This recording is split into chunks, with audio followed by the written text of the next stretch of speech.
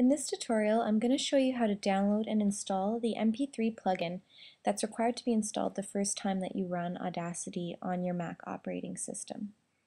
So what I'm doing here is I'm just getting ready to export a test file that I've created in Audacity. And basically this here is the prompt window that will come up asking you to download that mp3 plugin.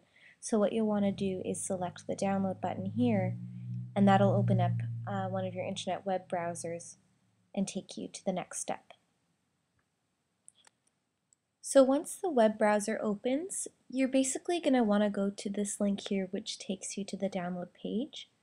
And you can ignore the fact that it says Windows at the top there, because there is going to be an option for you to select your Mac operating system once you click on that link.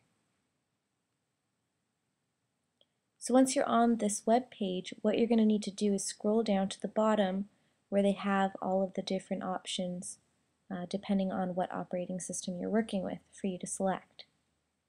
So if you aren't sure which system you're working on, that's where you'll want to go back into your system preferences. So click that little apple at the top left corner of your computer and find out the information about your Mac. So my operating system is 10.6, so I'll be selecting that option from the links below. So that should download pretty quickly once you've selected that file, and what you'll want to do is just double click on it to open the file up in your Finder window.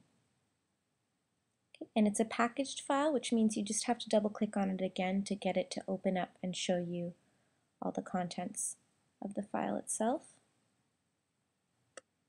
And the next few steps are pretty straightforward.